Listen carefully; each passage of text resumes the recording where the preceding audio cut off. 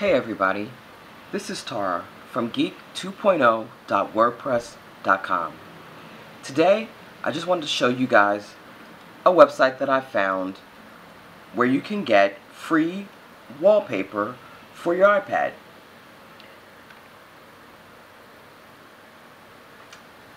Here's the site, and the address is ipad-wallpapers.com.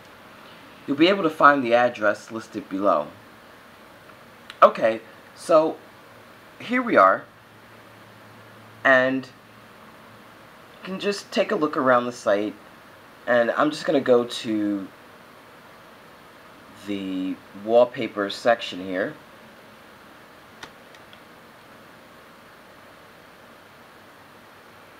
And here you can see they have a variety of different categories that you can choose from. Brands, cars, 3D, abstract.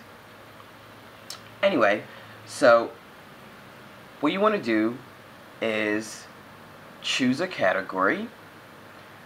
Let's see, I think I'm going to go with abstract here.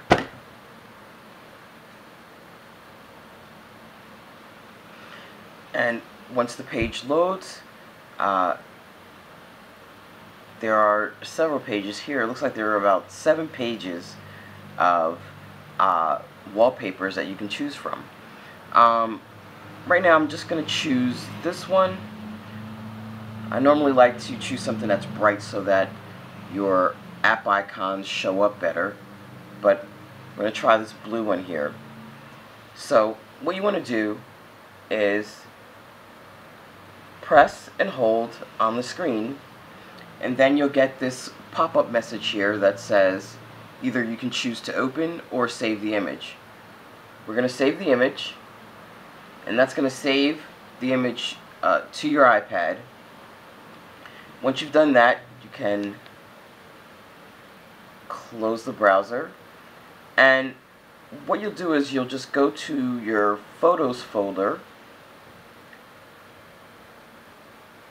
and I'm going to go back. As you can see, I've already downloaded a few wallpapers already, and now I'm going to show you how to make that photo your wallpaper. What you want to do is just choose the one that you want, and then you're going to go up top here, and you're going to see in the middle the icon looks like a little square with a little arrow in it. If you just tap on that, and that brings up this menu, and here you want to choose Use as Wallpaper. And then once you do that, you're going to be given 3 other options right here on top. The first is either Set Lock Screen, which would make this particular wallpaper also the wallpaper for your lock screen. You could then choose to set it as your home screen, and of course that will change the wallpaper on your home screen. Or you could do both. For right now, I'm just going to choose Set Home Screen, and once you do that, if you go back to your home screen, you see, and now we have a new wallpaper. So again, I've listed the sites below. Check it out. They're free. You can't beat that. And please subscribe to my channel and like this video.